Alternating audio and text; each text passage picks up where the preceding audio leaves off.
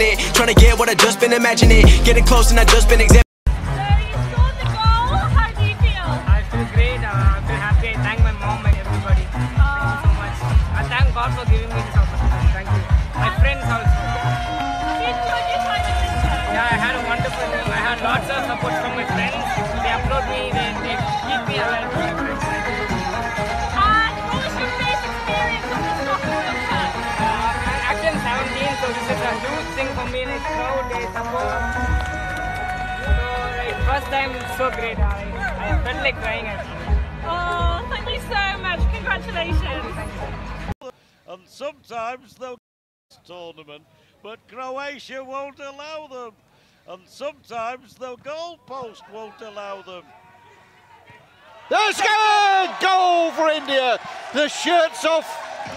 You can keep yours on, John. And he runs to the corner post that doesn't exist. He runs to our camera instead.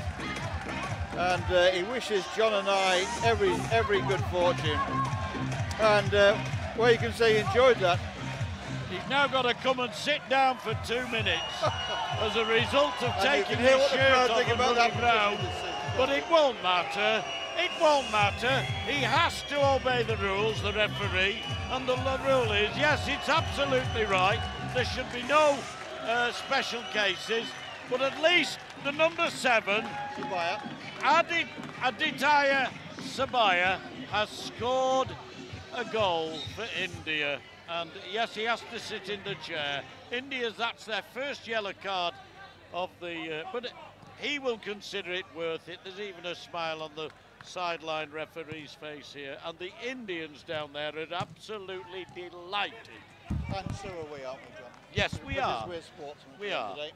And that Indian player, the number 7, can say to his children and his grandchildren in the years to come,